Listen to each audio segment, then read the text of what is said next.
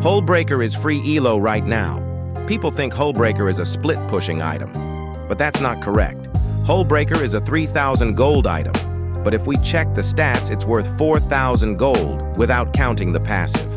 With the passive, the value of this item can go up to 6932 gold, which makes it extremely broken. This item is good on team fights, and with the amount of resistances you get, it's even better on side lane, allowing you to get tier 2 towers, which are the most broken objectives in the game. It's the same gold as if you get a double kill.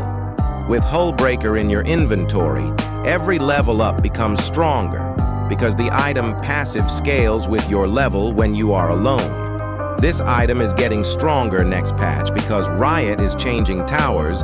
You should build it every game as your second or third item. Here you can see a list of the best meta top laners to play with Hullbreaker. Getting towers is your main goal, but if there's a fight, don't tunnel vision. This item is currently OP and only getting stronger. If you want to know more tips, make sure to follow me.